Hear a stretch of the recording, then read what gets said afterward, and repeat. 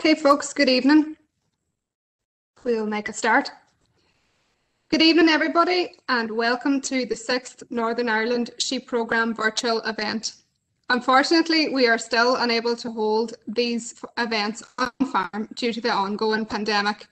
My name is Hannah McNeilis, and I am a Beef and Sheep Advisor here at CAFRE, and I will be your chair for tonight. Please be aware that you may experience connectivity problems from time to time due to your broadband speed. The event is being recorded and the link will be made available on the CAFRE TV YouTube channel, where you'll also find the previous 5 Northern Irish Sheep Programme events. Tonight we have 2 presentations, after which we will have questions. Please submit your questions throughout the event. Laptop users can submit questions using the Q&A icon at the bottom of your screen, and mobile users can also access the Q&A option via the 3-dot icon which appears when you tap your screen. We would ask that if you're asking questions through the Q&A icon, that you select all panelists, and we'll try to answer as many questions as we can at the end. Your feedback is very valuable to us also, and a short survey will be available at the end of the event, and I'll provide further details of this later. Now I'd like to welcome our 4 panel speakers.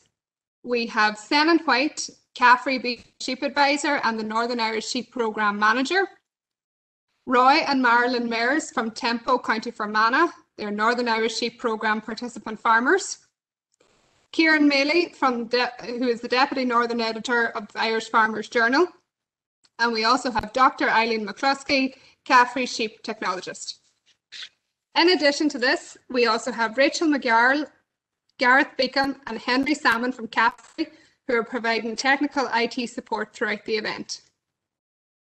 This is now the 6th Northern Irish Sheep Programme event.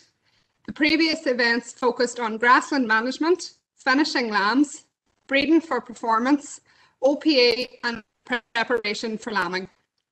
The recordings of all these previous events are available on the CAFRE TV YouTube channel.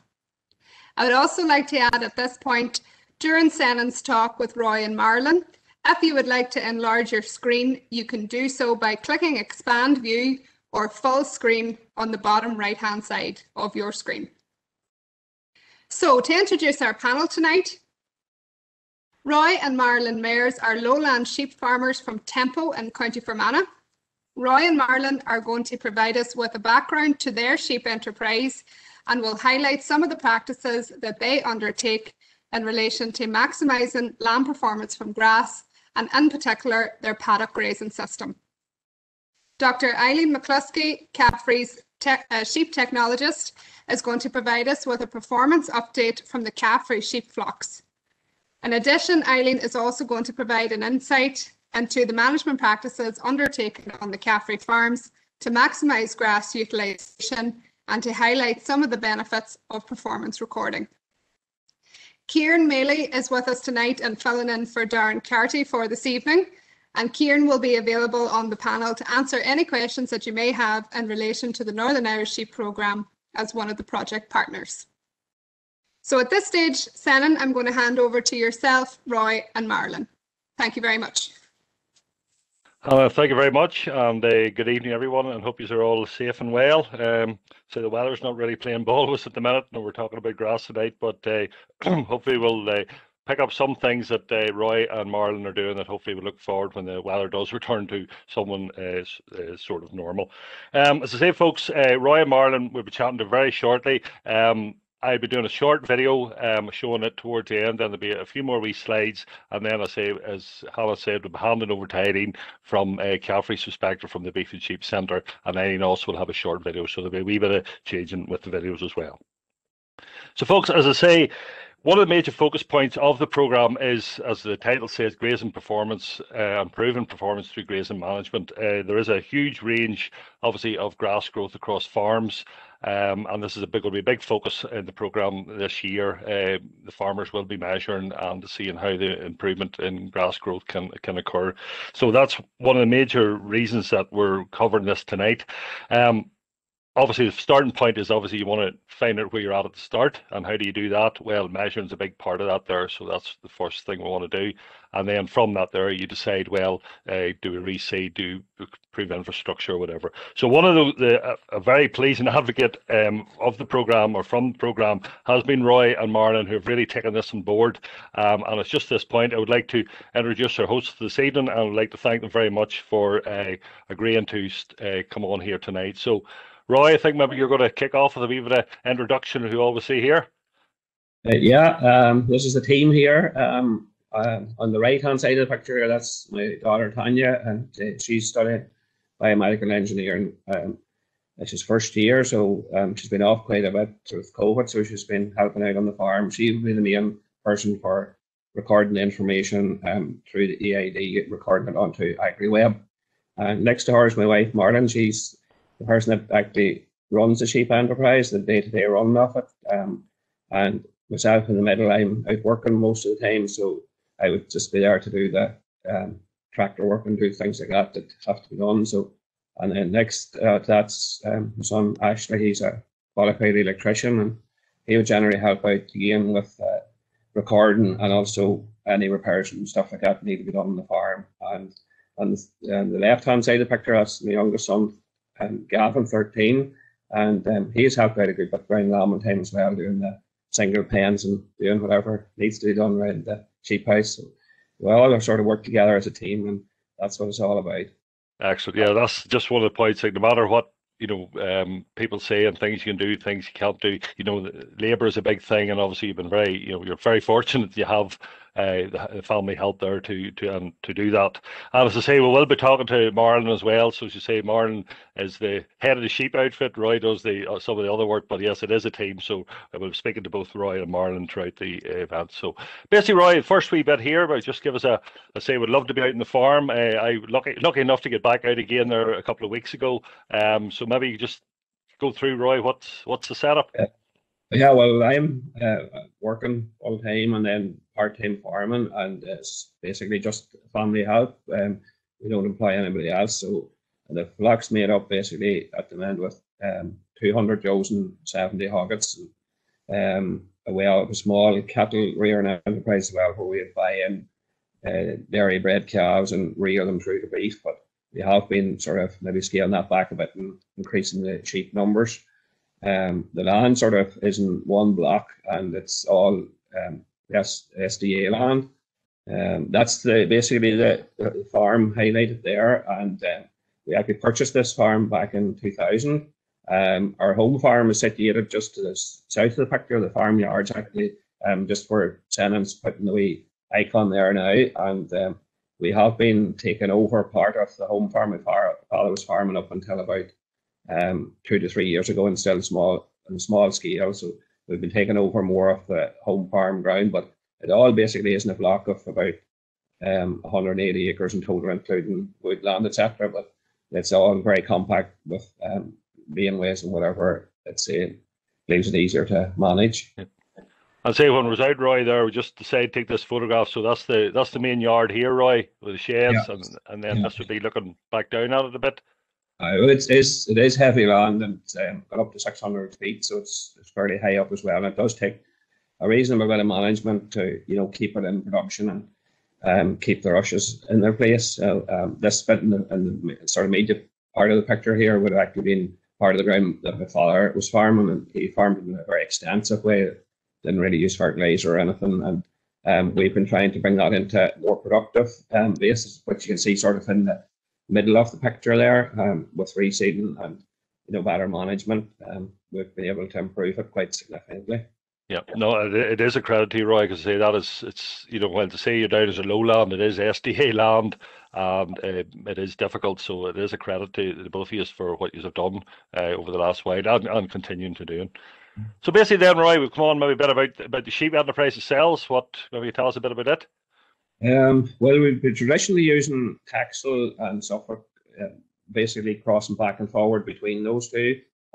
We did use Beltex for a number of years as well, but we found them maybe a little difficult to finish.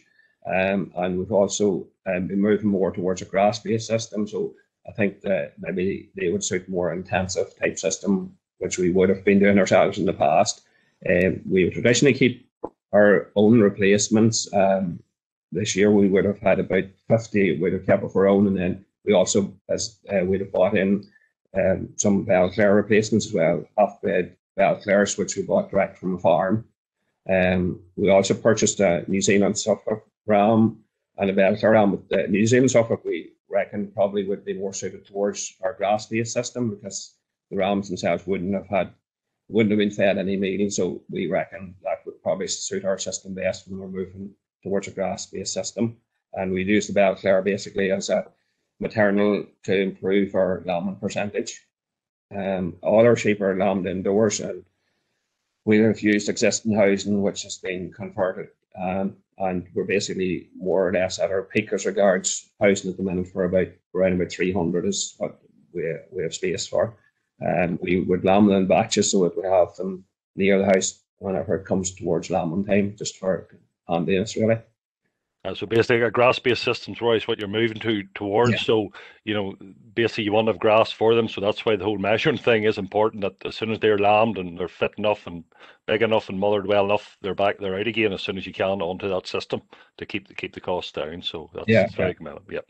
So right, so maybe going to the next bit, Roy. Obviously, I said with all the programme farmers, like we've sat down, I suppose it's over 2 years ago, or near enough 2 years ago, Roy.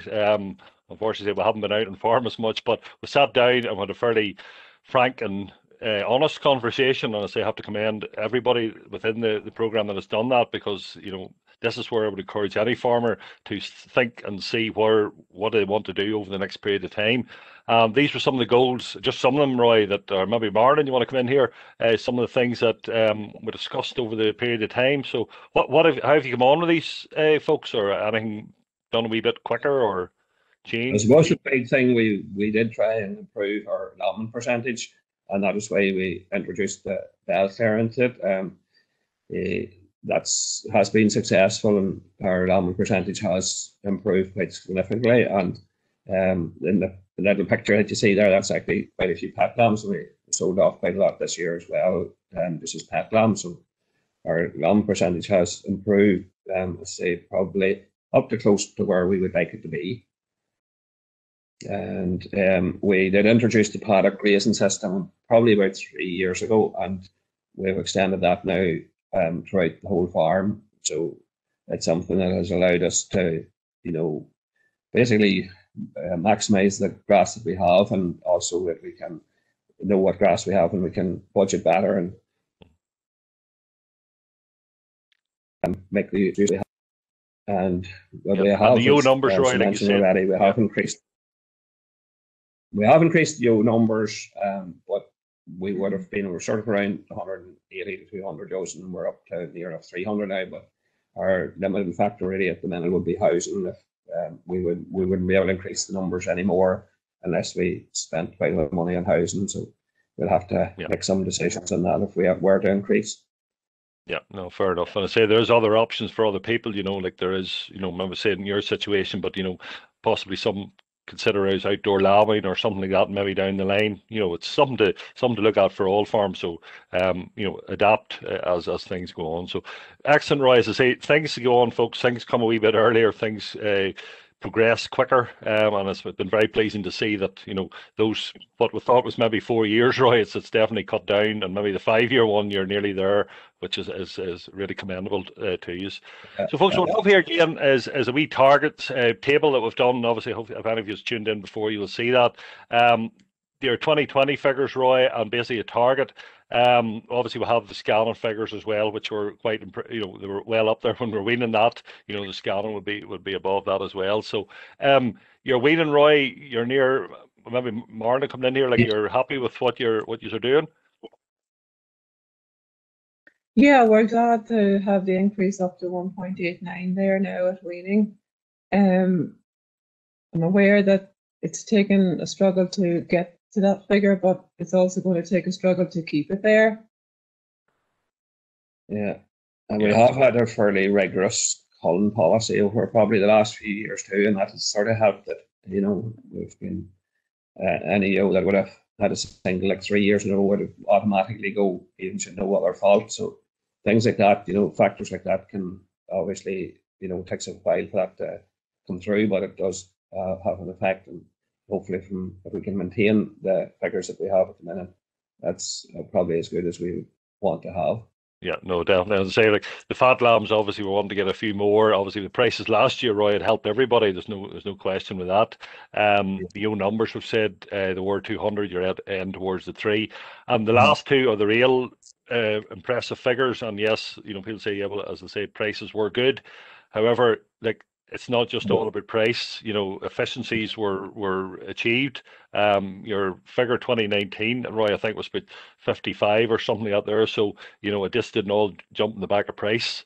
It was a credit, you know, to the hard work he's put in, and getting more lambs out the gate, you know, meeting that weight that we required. So definitely it was something, a credit to you. The gross margin there, Roy, again, 565, hoping to push that up a wee bit more. Well, hopefully, one of the big factors we had, we would have traditionally been meal feeding the ewes at grass, and we'd also been creep feeding lambs. And by cutting that out, like, that was £21 basically between 2019 and 2020. So that obviously improved our gross margin per ewe, and also our gross margin per hectare has improved quite a lot as well. We've been doing quite a bit of reseeding. And also the paddock grazing has come into play there as well. You know, we've been maximising what we can get from the land that we have. Yeah, well, that's exactly. Just bought in feed as much as we can. Like, I think it would have even had a bigger knock-on effect this year with the price of feed this year. Yeah, that's exactly right. So, like, it's taken work from both of you and the children as well. So it just doesn't happen overnight. And I say it is a credit that you have done that so far. So say what we have here, I'm just going to briefly go through, and then there's a few wee photographs here. Just want to maybe illustrate it a bit better. Obviously lambs all tagged to birth and EID recording, and you've brought in the AgriWeb system. And maybe when we get on to the next bit, maybe we can explain that a wee bit with Marilyn. The grassland improvement focus, obviously, we've talked about the paddocks, and also all the soil has been sampled throughout the farm.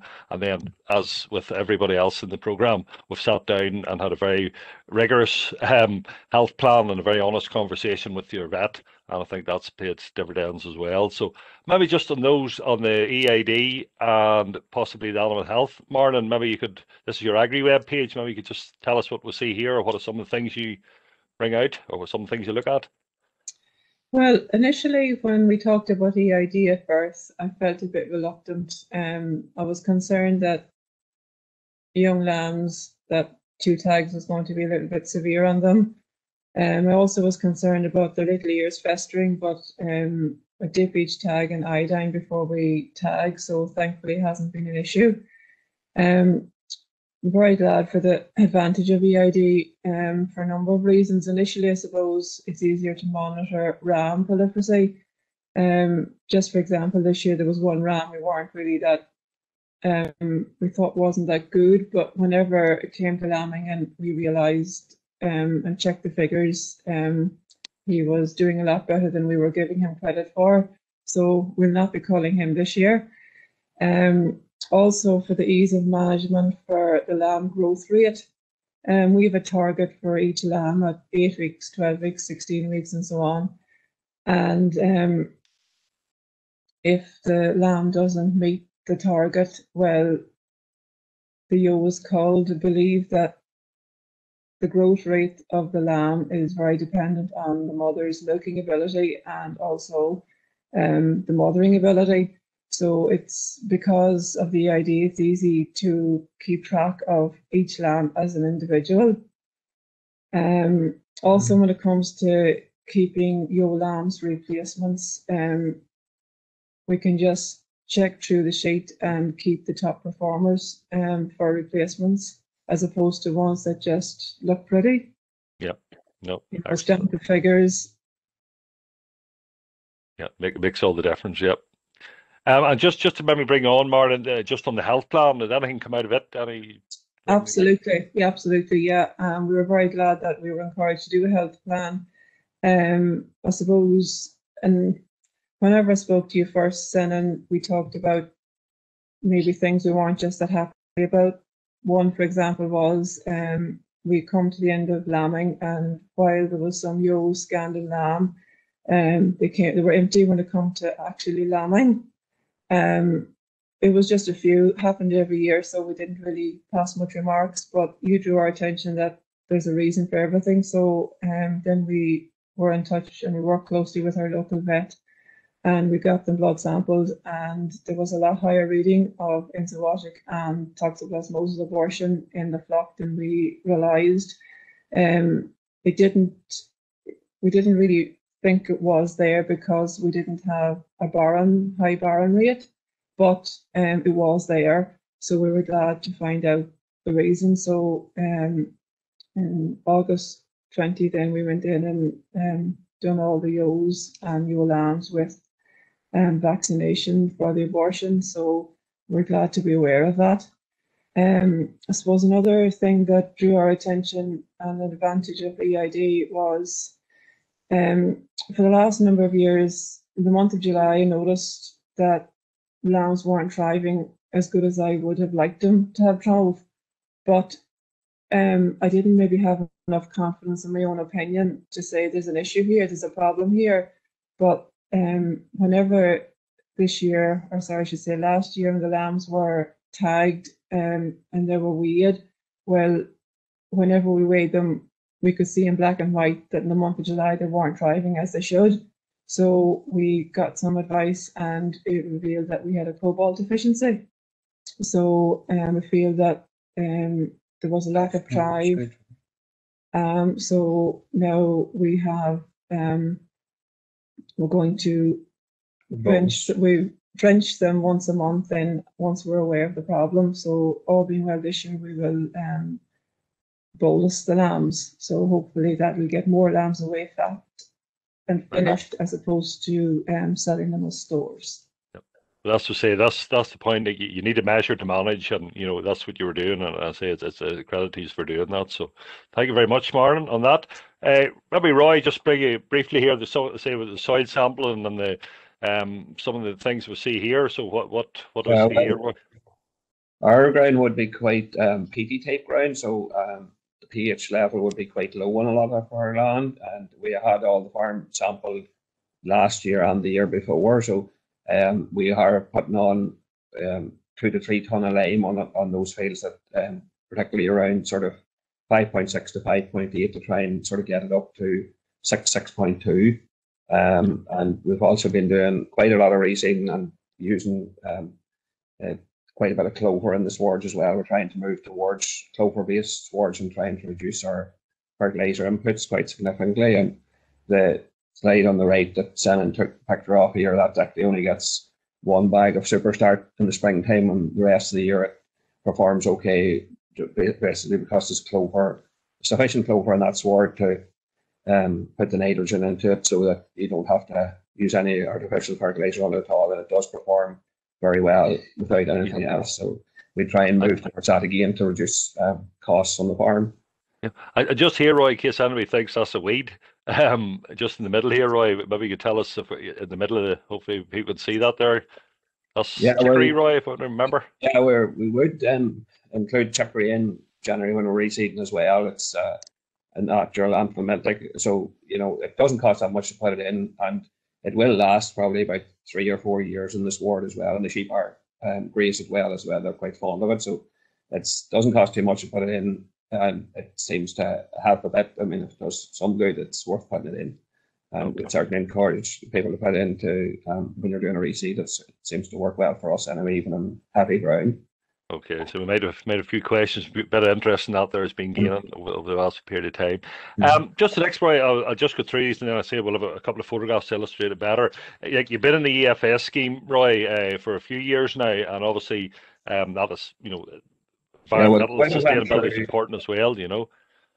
We went through the countryside management scheme, and then we had done our term on that. So the environmental farming scheme came along last year, and we done quite a bit of work on that through hedgerows and also water troughs as well, and fencing off drains, etc. So those schemes have been useful, and particularly the hedges as well, because a lot of our farm didn't really have good hedges. And good hedges or good shelter for the sheep. So we certainly would we maximised what we could get out of those schemes when they were going.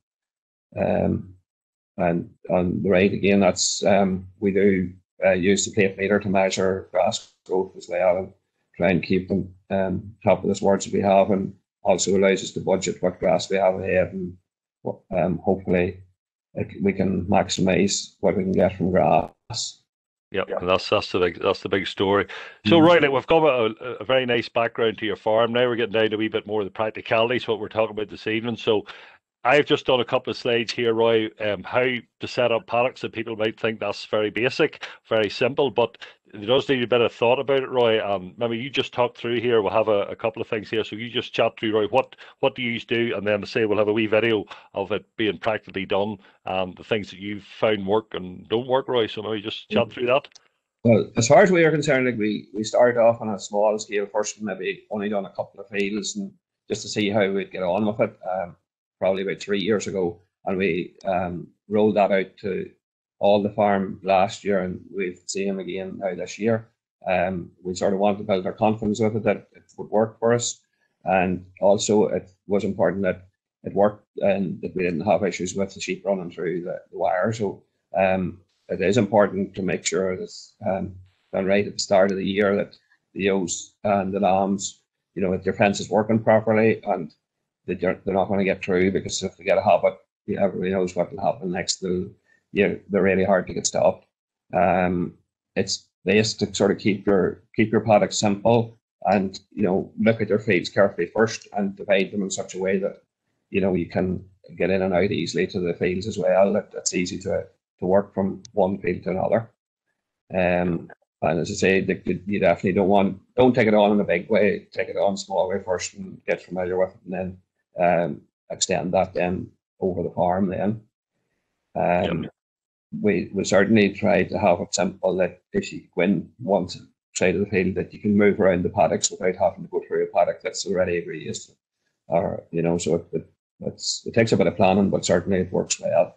And at least then every 2 to 3 days, then sheep are getting into fresh grass, and maybe at the minute there's not as much grass as we'd like. We're probably having to move them maybe a little bit quicker than we'd otherwise like to do, but at least we can see what's ahead of us, and they're still getting moved into fresh grass every 2 to 3 days. And hopefully in 3 weeks' time, the growth will have improved enough that we can catch up a bit. As I say, Roy, that's one of the things, the last point you've mentioned very well. Ideally 3 leaves in the grass, 3 days to graze, and 3 weeks to rest it. Now's the time when grass is maybe restricted, is the time to really, you need to know your game and to know where you're at and to know what grass you have in front of you, because then you can make those decisions if and when it comes ahead. So, folks, thank you very much for that. I'm just going to stop sharing this wee bit here, and then I'm going to bring up the wee video that I filmed when I was out with Roy and Marilyn there a couple of weeks ago. That's basically the 6 acre field is divided into 3 paddocks. The paddock there measuring is the one that they actually moved out of. It would have been sort of like a day and a half, 2 days prior to that, being measured. So it basically, I think that Shannon sort of has a measurement there, hopefully, if it comes our length. And then there's sort of, you can see the difference in the amount of grass that there is then from that field on to the next field. So we're able to keep track on what grass we have ahead of the sheep as well. That's them in the sort of a day and a half into that paddock, and then there's another paddock in the right hand side of the picture, which is moving towards now, which is we'll be moving on to next. So at least there we know exactly what we have, and we can move them ahead, and they're getting fresh grass then every sort of 3 days there as well. So it's leaves it that hopefully we can maximise the performance of the lambs from grass. Like, they're getting absolutely no supplements whatsoever of grass. They're just grass based, and they seem to be performing well. They're getting their first weigh this Saturday, so we know what's happening. And as I say, Roy, like, this is showing a fairly big field that you've split up, and to say just 3 strands of wire, Roy, and it seems to work fairly well. Oh yeah, if you providing that the fence is working correctly right to the end of the fence, 3 strands is adequate to keep them where, and like sheep there that wouldn't have been used to a fencer, and it definitely works okay, but it is vitally important that it's working all the way through to the end. Yep. And as I say, like when you're like, this is what I will say, we photograph of this at the very end here. Like you're looking for where you've gone, where you're at the minute, and then on to the next paddock, which is hopefully this type of grass here, Roy. I hope that's what everybody's seeing. Yeah, well, that's our plan anyway, is to always have fresh leafy grass in front of them and keep them moving, so that they're always getting fresh grass. And hopefully we can maximise the performance of the sheep by doing that. They're not sort of just grazing over the whole field. They're actually moving into fresh grass every 2 or 3 days. Yeah. And it is, it is something, Roy, you've been going at, and like this field here, as you say, we've probably been cut for a while, or some of it, Roy, but at least you have the option now to get more out of it. There's bits you can cut, bits you can't cut, and then you have access bales, well, then that's all the better. That's it. And as well as that, like by grazing out those paddocks, we didn't top any at all last year, and certainly it allows us to keep on top of the grass, and there's no grass basically being wasted. Yeah. So maybe, Marilyn, this is a bit where the practical stuff comes in. Maybe you could tell me what Roy's doing here. Yeah, well, Roy is putting in the posts at 10 meters apart. We find that 10 meters is sufficient. If you go further apart, the wire is inclined to sag. Of course, with the exception, if you have uneven ground, if there's a hollow, well, you have to have more posts because the wire will end up too high and a lamb will get the bad habit of going underneath. He's also alternating them in the event of the sheep maybe getting a fright and rushing against the wire, that it would come off the post halfway down the field if they're all turned the same direction. Yeah. So basically, like I think we're coming here now. It seems to be a wee bit slow here, this for some reason, but the like you're putting on three rolls, Marilyn. That's generally, or has that always been the number? You have 2 here now, but I think you're coming back up with a 3rd one. That's right. Well, initially last year I felt a bit nervous, so we actually put up 4, and it worked very well, but we thought we'd just try and see would 3 work. So we just used 3 this year, and thankfully it has been sufficient. And have you ever had lambs going underneath them, or is that something you've thought of, Marilyn, or lambs going ahead, or maybe that bit later on? Well, if you're just careful that there's no hollows in the ground, that the wire's low enough, just checking there to make sure that there isn't any hollows or spaces that the lamb will go underneath. You need to have them high enough as well, of course, because you could get an odd muley that could jump. So it's just kind of getting it right. And that's the most important part here, Marlon. Like this, you're set up a battery, the energizer, and you're testing it, which is the most important thing to make sure it's right, working. Yeah, that's right. If it's not working, you need to test it right to the very end, because maybe an odd time you'd have a break in the wire that you'd hardly notice. I suppose if while the wire is new, it wouldn't be an issue, but if the wire was getting old or a break in it, then you'd be in trouble if the electric didn't go to the end. Yeah. And I think one of the things, Marlon, we've discussed, like, you're bringing them in fairly regular, you're moving them, so you are seeing them, a lot more regular possibly than you were before, and you can issues, you can find out if there's anything wrong with them or, whatever. And I think on this day, Marlon, you did find a couple of lambs you weren't just overly happy with, so the paddocks has helped you with the handling and the actual husbandry. That's right. Well, the more you handle the sheep, the easier it is. They'd almost know when you want to move them, and you call them and they generally come.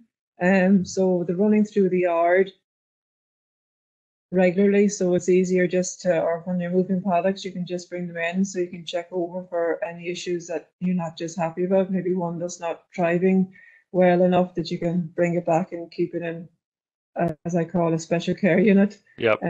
That they can give better attention if there's something that I'm just not happy about. I would say that's your double tags there, Marlon. No problem with them at all. As you said, like, you dip them in iodine and you have no issue, and then you're finding all the information that you need to make That's right. Yeah. That's right. Yeah, no, I was concerned, as I said, about festering, but thankfully, no, there was no need really, and I'm happy to continue to EID at birth. Yeah, that's good. That's good. So I think now we're coming on here. We just basically see these were bite back into this paddock here that has been just been freshly the fence put up again, and we'll show hopefully now in a wee minute basically a better level to give you a better understanding of the level of grass here, and hopefully that shows you what they're actually going into. So that's really the whole point of the paddock, is you're going into fresh grass. You know, they could turn that, the ewes turn that into milk, and the lambs are eating more. Obviously, they turn that into meat, the cheapest source of growth that we can have. So that's really the point of it, and fresh grass as much as possible. We're also then, Roy, I think we're coming on to this. The next wee part here is some of the fields that you've reseeded up in the higher bit. So basically, you can say you can do paddocks anywhere, Roy. Well, basically that field was reseeded in 2019. It would have been reclaimed from mountain in the 80s, so it's up, well, it's probably about 600 feet, and with that divided again, it's into about 2.5 acre paddocks there, and the sheep actually moved into that just day before yesterday again, so it's getting now its second run round for the year, and it seems it's established well, and there's plenty of perennial ryegrass in it, and again it's clover based sward, so we're hoping to maximise what we can get for the least cost. And this is the last point, Roy. We just want to bring this is the shifting, or maybe more. Just how do you do it, or how do you shift from one paddock to the next? Well, that's basically moving them from one to the other. That's 2 of our children, and we just basically call the sheep, and 2 of us would lift the fence up high enough, and they all just come running along straight underneath, and we can change a batch there. It's roughly about 70 ewes plus their lambs. Takes less than half a minute to move them from one paddock to the next. Yeah, excellent. Excellent. There's been thankfully no issues with them going underneath it or anything. That system has worked well for us. Yeah, you need a couple of them to come to help, but it's quick and handy, and you don't have to bring them out of the field. Very good, right, folks. Thank you very much. That's that wee video, and we'll go back now just to finish off this wee section, and hopefully we'll get back to that again. Yeah, hopefully everybody can see that. You can see that okay, Roy? Yeah, that's okay. Folks, just a couple of wee bits. So that was the paddock. So this is just a couple of wee points I want to reiterate. Is the power is very important. Ideally, if you had mains electric, that would be the best you get. However, battery power, as well as the battery charged up, and as Martin's demonstrating here, make sure that the power is going through the line, because say once they get a habit, or if they got a habit back again, you certainly are into a bit of a problem. And this, folks, I just want to bring this photograph back up, because this kind of epitomizes where you want to be. The paddock on your left obviously is grazed out and some nice regrowth coming. The paddock they're in it for a wee while more, and then they're going into fresh leafy grass again, and that's the whole point of a paddock system. They're always going to fresh grass, and they'll know they'll want to get into it as well. So folks, that's basically that wee bit. So just the last wee bit here before I hand over to Aileen. So for Roy and Marilyn and the family, what's the future? What are you going to do with the farm, or what things do you want to look at? Well, our plan is to maximise what we can get from grass. Basically, home-produced grass is the cheapest feed that we have. So if we can maximise that, hopefully we'll maximise the profitability that we can have from the farm. And the AED system this year would certainly be looking at a policy of looking at growth rates in lambs and selecting our replacements from the best performing ewes that we have. We have selected rams based on EBVs, and it's something we'd certainly be looking at in the future when we purchase. Hopefully, if we need to purchase a ram this year, we'll certainly be trying to get a ram with figures behind them, and trying basically to maintain what we have as regards the lambing percentage. We need to keep that where it is, and it certainly won't happen if we don't work at it. Like, we'll certainly need to try and keep those numbers up till where we're targeting, or 1.9 is our target. Hopefully we can keep it up that. And also, obviously, we need to keep on top of that, like with vaccinating, and also keeping on top of any mineral deficiencies, because we know now we have a cobalt deficiency. We need to address that in time, and hopefully we can get our lambs away quicker and get more lambs through to the factory rather than having to sell them in the stores. Excellent. Very good. Very good. Folks, thank you very much. Roy and Marilyn, you should have a rest now. Thank you very much for your contribution. Folks, just while I'm finishing up here now, I'll be handing over to Aileen. If people have any questions, for Roy and Marilyn, obviously would ask you now, it would be a good time, to put them in. I think the questions are coming in now. So hopefully, folks, that's my wee bit for now. So hand over to Aileen. So thank you very much. Performance that the Roy and Marilyn are getting off grass. You're doing a great job. I've got a hard act to follow here, I think. As Senan had mentioned, I'm just going to sort of give a bit of an overview in relation to what we're doing at CAFRE. Roy and Marilyn, we run an paddock type system. So really what I want to cover tonight is a wee bit of an overview of what we're going to do. I want to mention just a wee touch on our first rotation. We've already sort of been through that. I know it's come and gone, but I think it's important to highlight it because it has a big impact, I suppose, on your grazing season going forward. Chat a wee bit about our grazing management, where we're at now mid-season right through to weaning, a bit of management post-weaning, and as Senan and Hannah had mentioned already as well, we want to talk about the data that we're collecting, the monitoring and the measuring we're doing, because that's critical to the whole system. So a lot of you will be very familiar with the sheep system that we have at CAFRE. It's a 200 ewe system. We are working with a Clin Cross ewe that is bred at the Hill Farm outside or at Glenwherry, and all the ewes are mated till a meat-link gram. And the emphasis here is 100% fat lamb finished off grass, and that's what we're striving for, and that's what we're working towards. So maybe just to sort of maybe highlight and put it into perspective, really the area that we work with. As I said, we are working with 200 ewe flock. Those numbers fluctuate sort of year on year, but that sort of figure of 200. If you look at the top of the screen, this is obviously an area of grazing at the Beef and Sheep Centre. Along the top of the screen, you will see 7 paddocks, 1, 2, 3, 4, 5, 6 highlighted in red. This is the area that we use for our paddock grazing system. Now, this total area is just under 12 hectares, 7 paddocks, I said earlier on, 200 ewes, very high stocking weight. We're sort of sitting in around there about 16 ewes per hectare. Each of these paddocks, you'll see sort of slightly different sizes, range from just under 2 hectares to just about 1 hectare. It's also very important to highlight that this is the area that's dedicated to ewes post-lambing, right through to weaning and managing those ewes and lambs post-weaning.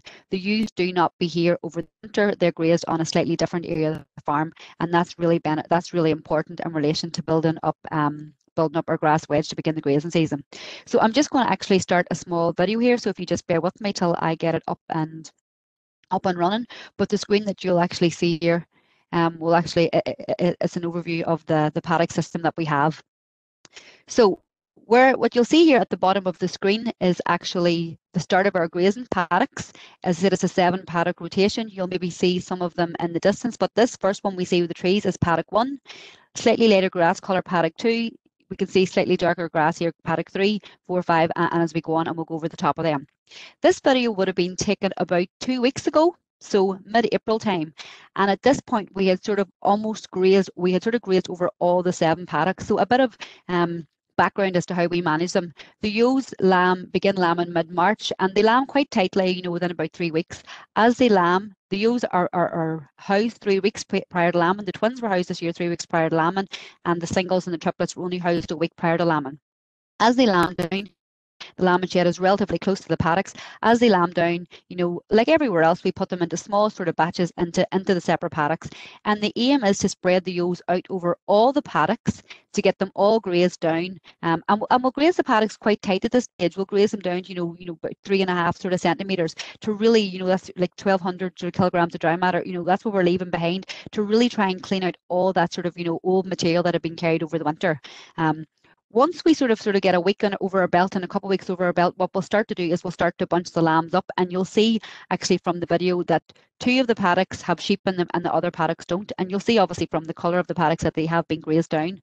And why we start to do this, that it's important, although it's important to graze over the whole area, it's also really important to start trying to bunch those ewes up and trying to get ourselves into that rotation, because we know that grass will bounce back after a tight graze and then a rest. But if we have still spread all the ewes over all the paddocks, and that's a common thing that we'll do, because we feel like young lambs and ewes, they need loads of space, they'll mother up better, and we do give them that space initially. But once we feel they're that wee bit older, we start to bounce them up, and then we start to give paddocks a complete rest to try and bring them back into rotation. So you've seen here now, we're just going over along to the very end to paddock 7. It's massively beneficial. You'll see that we're lucky enough to have a laneway that runs the whole way along the paddocks, and this is very beneficial because this aids movement. If for example, it's beneficial if you can move, ideally if you can go paddock 1, 2, 3, 4, 5, but life never works out like that. And if we needed, for example, to go from paddock 4 to 2, we can take them out onto the laneway. I also want to just highlight to my left hand side here, this is a area we call Upper Park. It's closed off for grazing, but that is an area that we can utilise, sort of at the end, sort of towards the end of the season, post weaning, or if we needed it for lambs or for ewes. So you'll see here now we're going back across, and I want to just highlight this paddock that we're just sort of hovering over at the minute. That is paddock number 3, and that was the first paddock to actually, the ewes sort of about a week or 10 days after this video was taken, the ewes were sort of bunched up and they went into paddock 3. And that's where our sort of mob began. So that's why it's important to have some empty paddocks, because we need to sort of get into that grazing rotation. So ideally, by the end of April, we've done our first rotation, we've cleaned out our paddocks, we've bunched up our ewes to actually get us to that position where we can then start to manage, and we can actually start to go through our rotations. I just mentioned that the ewes lamb down in the 17th of March. They're housed for a very, very short period of time. The ewes obviously will get supplementary feeding at that stage. As I said, the twins were fed this year for about 3 weeks, and the singles and triplets after that. But once they hit the grass, that's it. They don't get any creep feed. There's no concentrates offered to any of the ewes or lambs at grazing time. The lambs are all EID tagged at birth, and any additional information is required. The weight will be, we know who the mother is, and the birth weight will be recorded, and like I said, any other additional information. They're tail docked, and out they go, and it's really where we're starting to kick off with grass growth. We do start to measure grass sort of mid-February. This is important. This year especially, we probably, we wouldn't have been seeing a lot of grass growth there, but we do need to establish what the covers are, how much grass we actually have on board. I mentioned that the ewes did not graze in this area over the winter. This probably would have been closed off, toward sort of like mid-October last year, and that was essential to build up the bulk of grass that we needed. There's 200 ewes going out here. They're eating 2.5 kilograms of dry matter a day. That's 500 kilograms of dry matter a day that was required. So we had to build up a good sort of bulk of grass to get us to this stage. This is Lindsay, one of the guys on the farm. He was recording grass measuring, and said this started in the middle of February and it continues weekly. All the information that is collected, all the covers for each of the paddocks, is entered into AgriNet, a grass monitoring and measuring program, and we'll chat about that. Just later on through. So as I said, the paddocks are walked. The paddocks are walked weekly, and all the grass measurements are inputted into that. So just folks, bear with me because the video is coming to an end, so I'm just going to exit out of that and go back until our presentation. Okay, folks, so that was to try and sort of give you a feel for what we have done. That was management practices that we have sort of been doing from mid-March through to really the beginning of May. So now I would say where we are, it doesn't feel like lamb's that over, but I would say we're already hitting that sort of mid-season management of grass, because once we get to May, I should say, usually when we get to May, we're starting to see, peak grass growth, a real jump in production, and it's all about managing that and ensuring that we're making the best of that. This year, we're probably finding that, well, grass growth isn't where it should be, and we're still, where maybe some people are struggling a wee bit for grass, but we still need to manage it. There still is good quality grass out there, so we still need to make sure that we're getting the best of it. So, ideally here, key is maximising performance of direct from grass, and as I said, there's no meal offered here, there's no concentrate offered here, and it really is as simple as quality versus quantity. There's nothing better than driving past a field full of grass and seeing young lambs sitting in it and thinking, oh my goodness, that's amazing, there's loads of lush grass in front of them. But we have to be realistic. When we get to this time of the year, fresh leafy grass can turn to very stemmy, undigestible, product quite quickly when it starts to seed and goes to head. And that's not going to be nutritional. That's not really what we want to put in front of animals. We want to offer them this very short, dense, leafy grass. It's got a high nutritional value, and that's required because we're at a stage now where there's lambs there, potentially 6 weeks of age. In another few weeks' time, we're going to be going from 6 to 8 weeks of age. The growth from milk is starting to drop off. You know, that sort of peaks at about 6 weeks. From here onwards, we're going to be seeing the demand for growth from lambs from grass. So we have to make sure that we're actually going to be meeting that, and we're putting the right product in front of them so they can meet that demand. So ensuring that we actually put good quality forage in front of them, it's very much about understanding your plant. And I just want to maybe just run over this because, you know, we do feel like you see a large leafy grass, and we feel like that's the best for them. But I suppose it's maybe if we understand the concept of the way, you know, the grass plant itself. And if you look just to the right hand side of me, you'll see, you know, our grass plant, a 3-leaf plant. Okay, this is when we're at our peak nutritional sort of quality. Once a 4th leaf starts to come, the 1st leaf starts to die. And this is where we also, you know, talk about utilization. We know grass is the cheapest form of nutrition that we have on our farm, but it's by no means free. It's still a cost, and we have to ensure that we utilize it. We know there's a large variation in what farmers can grow on farm. You know, anything from, you know, 5 ton, 10 ton, 12 ton. But we also know that there's a wide range of how well that's utilized, and we have to try and utilize it. I said earlier on, you know, we've got a rise in demand for grass. We're in a very, very tight year for grass growth, so we have to make sure that we utilize what we grow. So this is where we get the, you know, the sort of the ethos and the thinking around this in at a certain height and out at a certain height. Because if we look back at our grass plant, at about sort of around 6 to 8 centimeters, it's just at that ideal, nice, nutritional, leafy stage. Once it starts to get higher than that, this old leaf has got stemmy. It starts to drop off. So we've grown something and we haven't eaten it. So we've got poor utilization. So we've lost a bit of utilization, and we're also getting sort of stemmy. So once it gets to about 6 to 8 centimeters, we want to be in there and we want to be grazing it down.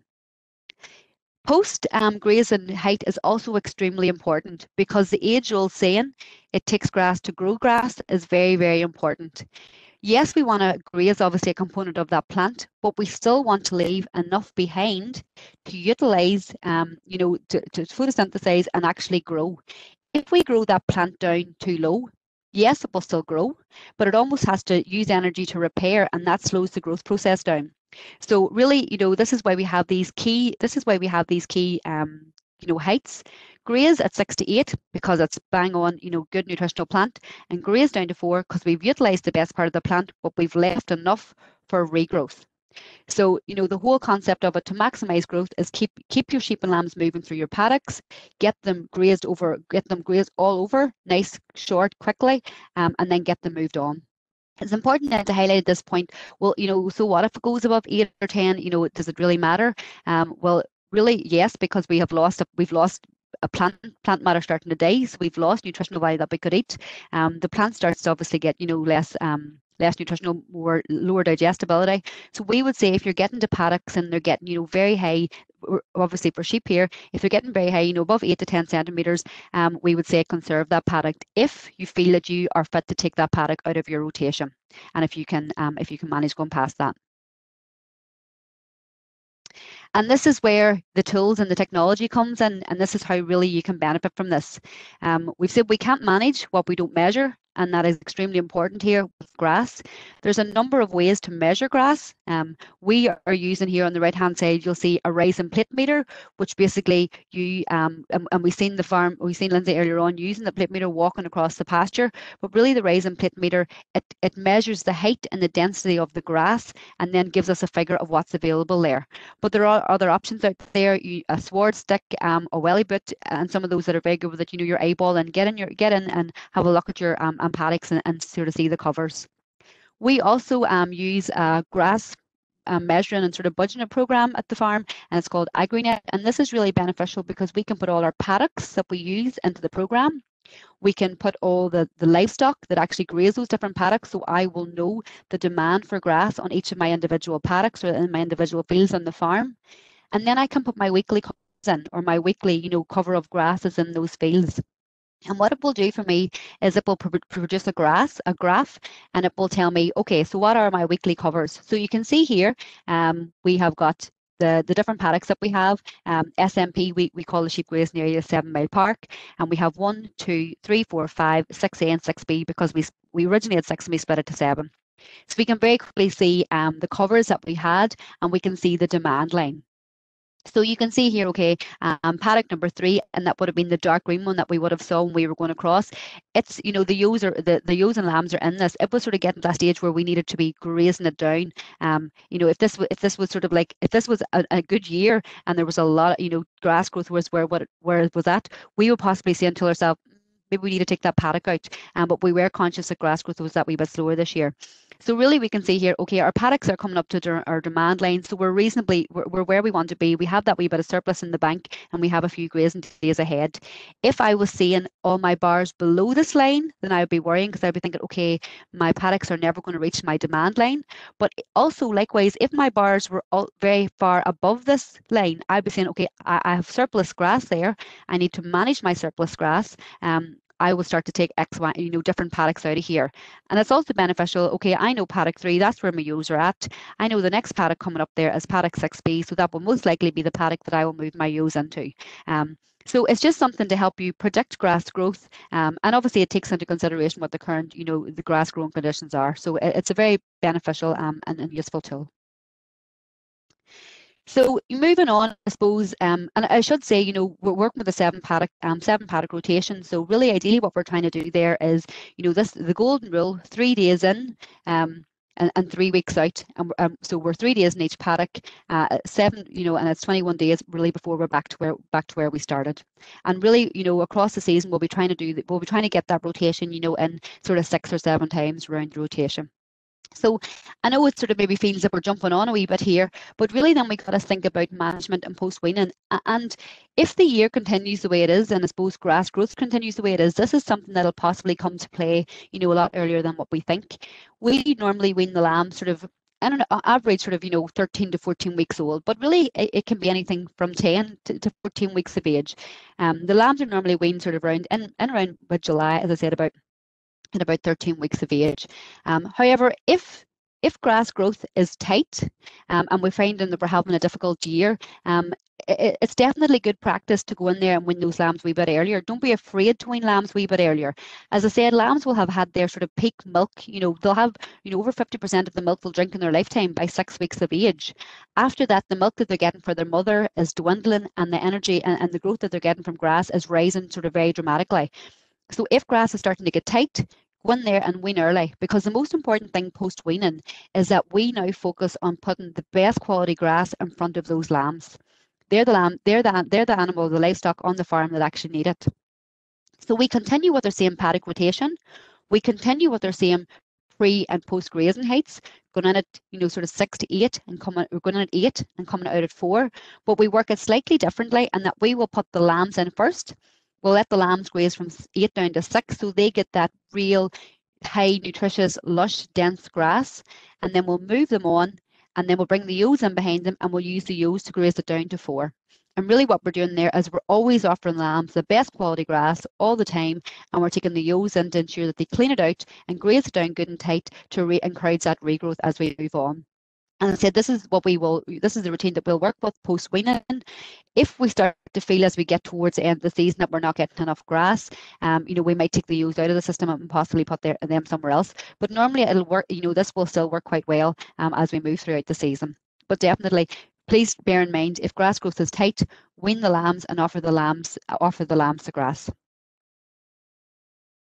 So I just wanted to maybe throw another option out there, because I am conscious it can be, you know, it can be difficult sometimes, I suppose, to get your head around how many paddocks should I have, how many paddocks should I have a ewe for particular ewes. As I said, our paddock rotation, it's a 7 paddock rotation, 3 days in, you know, sort of a 3 weeks till they're back in again. But we're working with a very, very high stocking rate. But a good sort of train of thought, and this is one that's sort of like an example that's widely used, but if you have 100 ewe flock, for example, 10 ewes per hectare, 4 ewes per acre, which was, you know, achievable in a reasonably good grass-based type system. So basically what you're taking your 10 hectares and you split them into five paddocks. So you've got 2 hectare paddocks, and this is, you know, a good sort of size of paddock to run your ewes through at the shoulders of the year, early on in the spring and late on in the summer. But then we would say to actually improve performance in this, split those 10 paddocks up. And Roy and Marilyn did a great job there of showing how permanent fencing and then the temporary fencing to actually split those down. So if we kind of maybe put this in context, I've got 5 paddocks. These will be my temporary, you can see paddock 1, 2, 3, 4, and 5 here in the white. They would be my permanent fenced paddocks, and I can move my sheep through them. And then once we get to that peak season, May and June, I could use temporary fencing to split these down and try and improve utilization of my grass. So just another example. There's no necessarily set rule that fits here. It's what's better suitable for your system. I could have 4 and 8, I can have 5 and 10. It's really about finding what actually works well for the system that you're in. So it comes back to measuring. We did say we cannot measure what we can't manage what we don't measure, and that's extremely true. And we've talked a lot about, ensuring that we've got good quality grass, ensuring that we're putting the best quality grass in front of our animals. But how do we actually know, apart from walking through the fields and saying, okay, that's extremely good, lush grass, it looks good, I'm doing a great job here. How do we actually know that we're doing a good job? How do we know that we're putting the right quality of feed in front of our animals? And how do we know that we're getting our appropriate growth rates?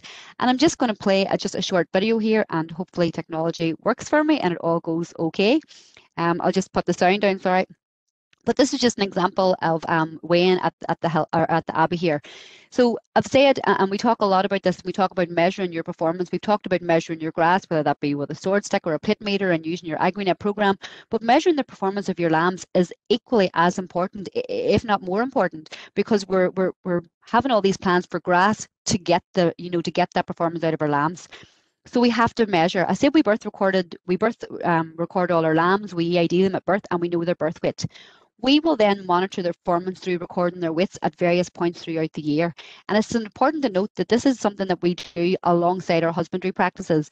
So whenever our lambs are in for their white drench at the start of next week, or in for a hip-to-back pea, or if the ewes are in for shearing, for example, we will actually run the lambs over the weighbridge and we'll collect a weight. And that's vitally important, because we have targets for grass growth, but we also have targets for lamb growth. So we have set ourselves a target. It's a good lowland system. We want to try and push lambs as quickly off grass as we possibly can. And we have a target here about 300 grams a day. That is the performance that we expect to get out of our lambs, because we hope that we've selected the best genetics, we put the best nutrition in front of them, and that's what we're hoping to get. And we really, we monitor this through regular weighing. So the smaller picture on the screen here to my left-hand side, apologies you can't actually see, this didn't really come out that well, but the animal will go on the weighbridge, the data will be collected in the handheld, and this handheld will tell me all the previous weights for the animal, for that particular lamb. It will also then tell me weight gain between the current, the most recent, and the last weight. And that's vitally important, because that will very quickly flag up to me, oh, there's a lamb, it's only doing 100 grams a day, or it hasn't put on any weight since it was last in, and that flags up issues. So that will then start to tell me, right, my lambs they're not meeting their targets. So why are they not meeting their targets? It's going to be 2 things. It's going to be nutrition, it's going to be health. We've talked quite a bit about nutrition and how we get the best grass in front of them. So if I feel like I'm doing a good job of grass, I'm getting that part right, and my lambs are still not meeting their targets, then that will make me question, is it a health issue? Is there something else? Is there something underlying here? And I know we have sort of mentioned, obviously, how important nutrition is, but I just want to go through some of our targets and then maybe just touch slightly on that health issue. So performance at grass, that's what we're aiming for. We set ourselves targets, we want to meet them. And I was asked maybe to give a bit of an overview as to, what is the performance of the lambs at the Abbey, and how well are they doing. We set ourselves a target of 1 kilogram of lamb produced per kilogram of ewe mated. And really what that means is our ewes on farm at an average mature weight of 70 kilograms, we expect her to be weaning 2 lambs at 35 kilograms each. Now that is a tough ask, to be fair, and our average wean weight is probably sitting closer to about 32, 33 kilograms. So we haven't just hit that target yet, but that's what it's there for. But we also monitor weight at different times throughout the year, and that's important, obviously, to highlight how good a job we're doing with growth. But it also, it's very important to highlight the performance of the ewes, because we can have a great grassland management system, but if the animals that we put in that system aren't the best animals to utilise it and perform on it, then we're not going to achieve those targets. So we monitor growth for the first, sort of 6 to 8 weeks. The average, this sort of 6 to 8 weeks would have been taken last year, and the average lamb age was 43 days. slightly younger than our 8-week weight. But this is really important because this is a very, very clear indication to the ewes' milking ability. At this stage, the lamb weight, I would say, is a clear indication to how good a job mommy's doing there and how much milk she has. And at this point in time last year, at average 43 days of age, our lambs are doing 335 days or 335 grams off grass.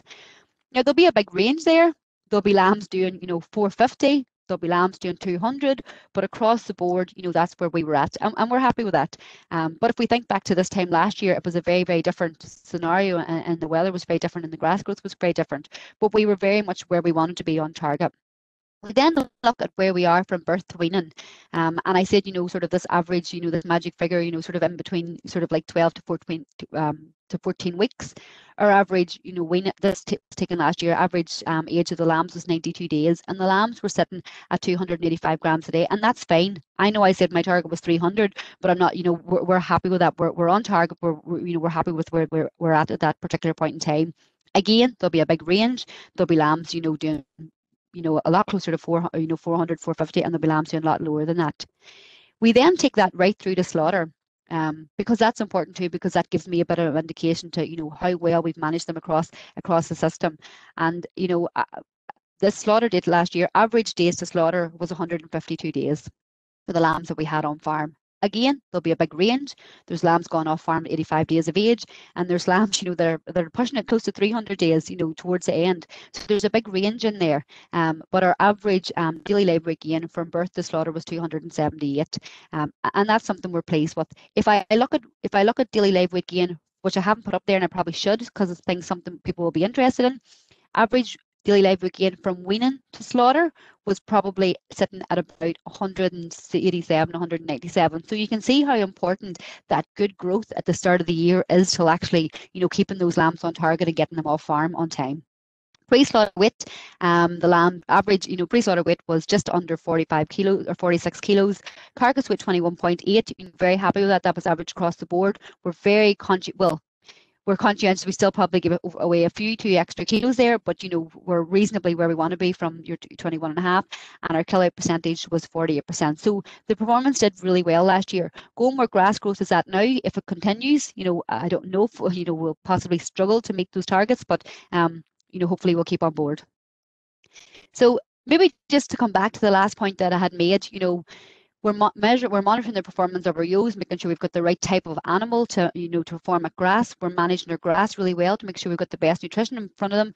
But if there's poor health, all those things sort of go down the pan. That's not going to work for us. So this time of year, and this really should be, if it's not in your mind, it should be now. We really need to focus on this and think about this as parasite burdens. It has a major impact on lamb growth and performance and potential. We already see there's sort of forecast in relation to nematodes. So please do sort of start thinking about this. But all too often we think, okay, lambs have got a burden of worms. I'll give them a drench. They're cleared out. Happy days, on they go. They're back into full swing again. But it's really important to highlight, if a lamb obviously won't perform well with a worm burden. But if a lamb has had a very heavy worm burden, even if we drench it, what is the likelihood that that lamb's cleared out 100%? Possibly not. It's unlikely. There might still be a proportion of worms left, but there also is a legacy there. There probably has been damage done so that lamb will find it very, very difficult to get back to its 100% performance, its 100% ability to perform off grass. So worms can have a very sort of like long-lasting effect. And maybe to put this in context, if we lost 20 grams a day, over the lifetime of a lamb from worm burdens, we're adding on the best part, of an extra sort of week or so. I think it's about 6 days it adds on to days to slaughter. And if I was to lose 50 grams a day, over the lifetime of that lamb due to poor health, worm burdens, infection, I'm adding on the best part of, almost 3 to 4 weeks days to slaughter. So that has a big impact on my purse. Those lambs are eating grass that they shouldn't be. So we need to move off. So I just want to bring your attention to the logo on the top right hand corner, SCOPS, Sustainable Control of Parasite in Sheep. It's an excellent website. They have brilliant information about managing parasites, internal and external parasites, about the appropriate use of drenches, making sure we're targeting the right drenches, because we also have to be very aware here. We have to be responsible in how we use these products. We want to make sure that we safeguard them and they're there, because we can't manage parasites without them, but we also have to use them responsibly.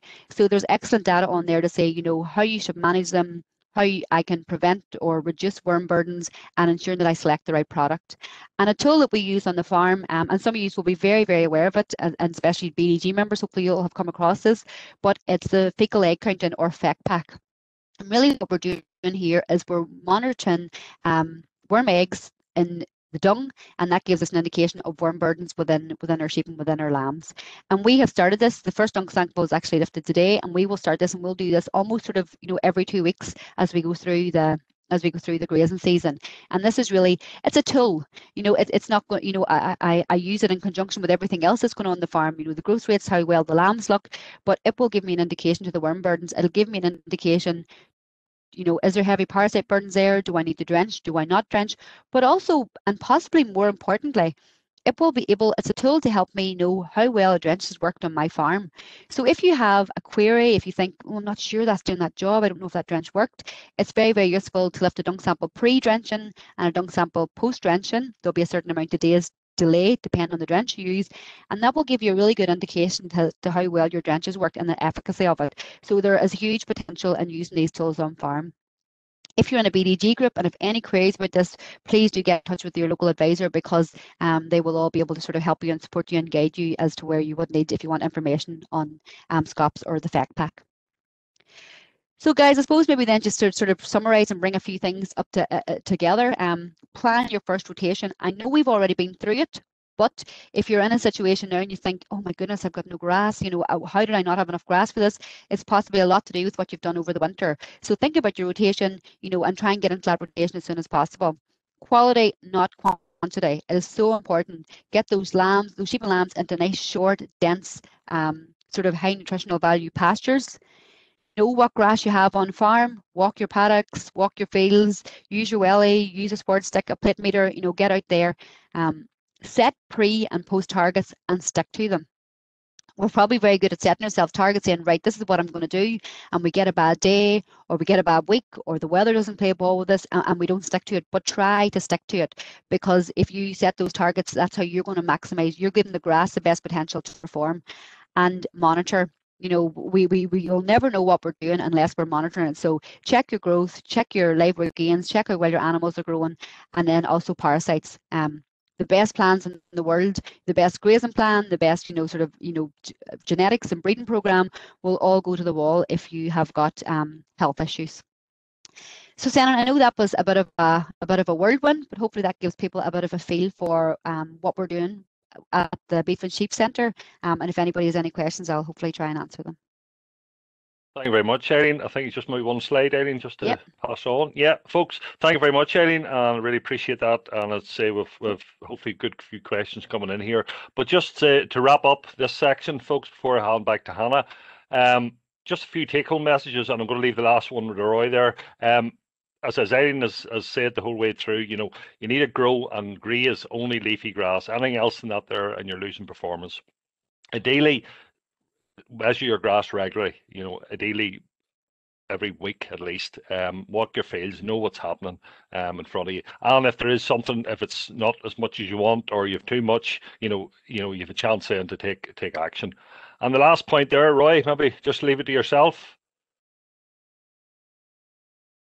Yeah, well, we started off in a small way, and we've rolled that out over the whole farm now, and certainly it takes a bit of effort, but we feel it's well worthwhile, and it's something that you should give it a go, and hopefully it'll work out for you, and certainly it's been a success for us. Thank you very much, Roy, and thank you very much, Eileen, and I will hand back over to Hannah. Great, Shannon, thank you very much. So folks, we're going to move to our panel, Roy and Marilyn, Eileen and Kieran, and thanks to everybody who has sent in their questions. Roy and Marilyn, I'll just start with yourselves. What was the first step that you took to set up your paddock grazing system? How did you get started? Well, the first thing we done anyway, we convinced ourselves it was a good idea, and that got us off. And first of all, we started doing maybe 2 or 3 fields just to see how it would go and see that the sheep would stay where we want them to stay, etc. And we rolled that out then in 2020, and again this year, all our fields are divided into paddocks. We initially, done a very cheap system just with battery and electric fencer, and bought some posts and a bit of wire, and off we went. So we didn't have a lot of expense. And we also just used a water cube with a self-filled drinking bowl on the side of it and just moved it from paddock to paddock. So we started off on a small scale and built that up. That's great, Roy. Thank you very much. Could I also, just while I have you, get a wee comment from you on the size of your paddocks and the batches of sheep that you run in terms of numbers? We would be running around 70 to 80 ewes in a batch, and the paddock size would vary sort of around 2.5 to 3 acres, depending on the size of the field and how they're divided up. And generally, we would be trying to move them around every 3 days. It might be every 2.5 days, might be 3.5 days, just depending on the size of the field, really, and the size of the paddocks. That's great. Thank you very much. Eileen, I'm going to come to you now. You mentioned in your presentation, Eileen, that the CAFRE sheep farm has a slightly higher stocking rate at 16 ewes to the hectare. Is that more likely to create a higher parasite or worm burden on the farm? Yes, Hannah, unfortunately, yes. So the joys of, I suppose, of a high stocking density. When you have a high stocking density, you're ultimately going to feel the pressures of parasite burdens. Previously what we have done, we've always sort of had a policy, we're not going to keep the ewes there any longer than 3 years. But then we felt, that's possibly a luxury. If you're in a mixed species farm, you can move them. So the paddock where the ewes are at now, the area where the ewes are at now, they've actually been there since 2015. And we felt that sort of mimics better a sheep-only farm and the pressures that they're under. So yes, there definitely will be higher issues with parasite burdens. And that's why we feel we're leaning heavily on tools like SpecPack to monitor our worm burdens and making sure that we're actually, we're drenching when we need to. We're not necessarily saying that we're trying to save drenching. It's important to use it responsibly and target and make sure that we're getting them, and also making sure you're targeting the right drench for worms. But no, parasites is definitely an issue that we're that we have to think about, and that's why we have to utilize all the tools that we have available to us. That's great, Eileen. Thank you very much. Kieran, I'm just going to take you in there. For farmers who might have smaller grazing blocks, out farms, heavier land, systems like that, maybe where paddocks are not as well suited, what options are there for farmers on those types of systems? Well, there's always a couple of options. Everybody has options somewhere along the line. So I suppose, look at the setup of the field, a bit like what Roy talked about earlier on.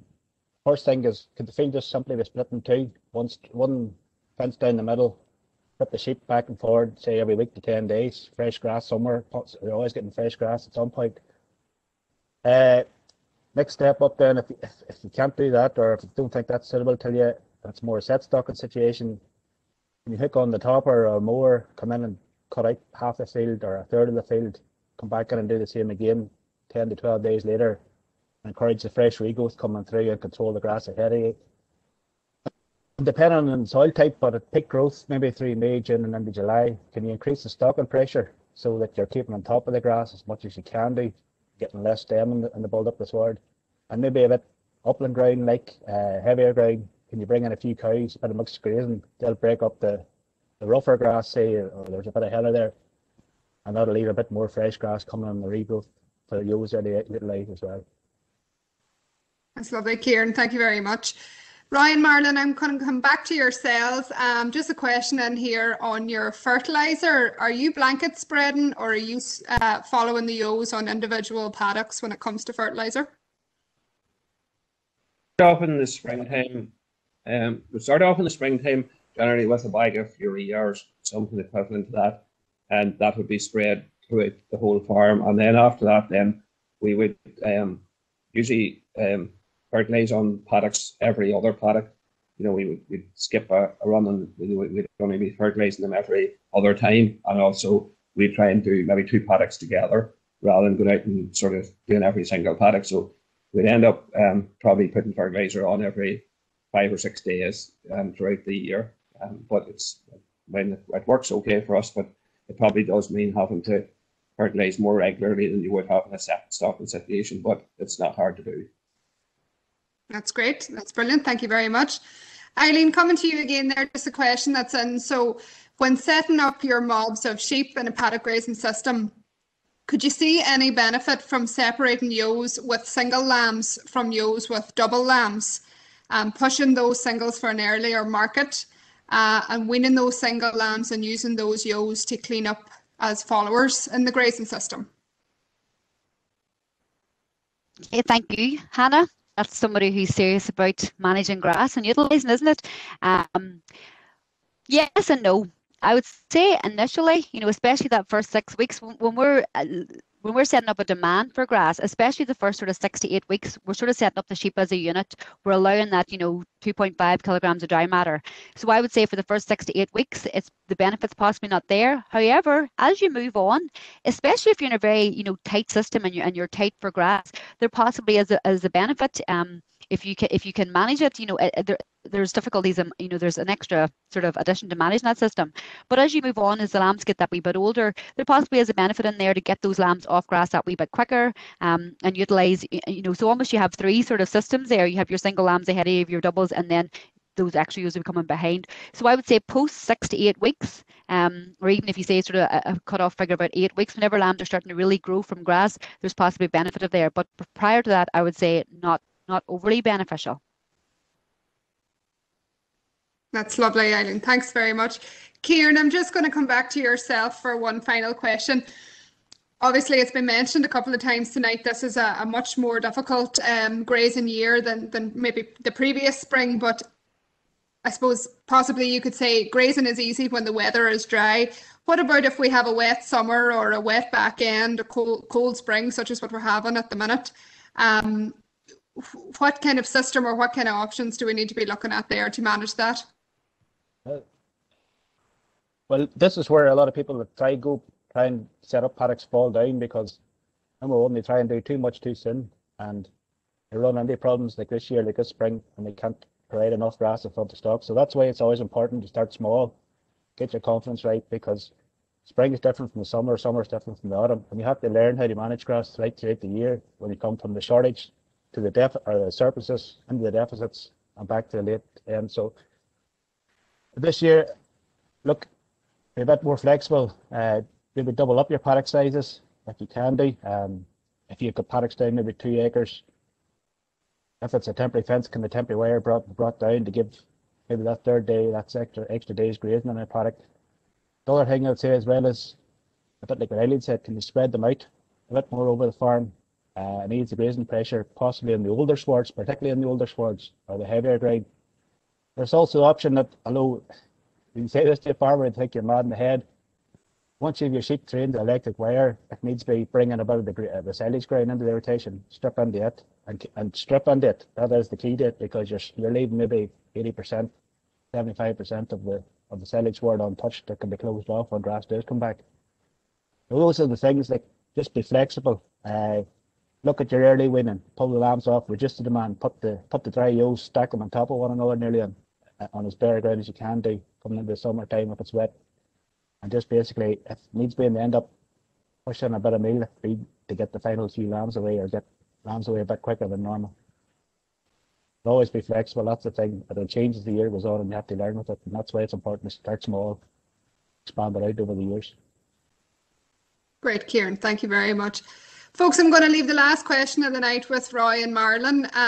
Just a comment. Was there anything, folks, with your paddock grazing system that maybe didn't work for you? Was there any changes that you made when you started out in paddock grazing?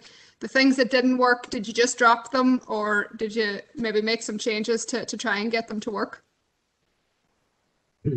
Well, one of the difficulties, I suppose, that we maybe had this year, especially in a larger field that was divided, was shelter for the lambs.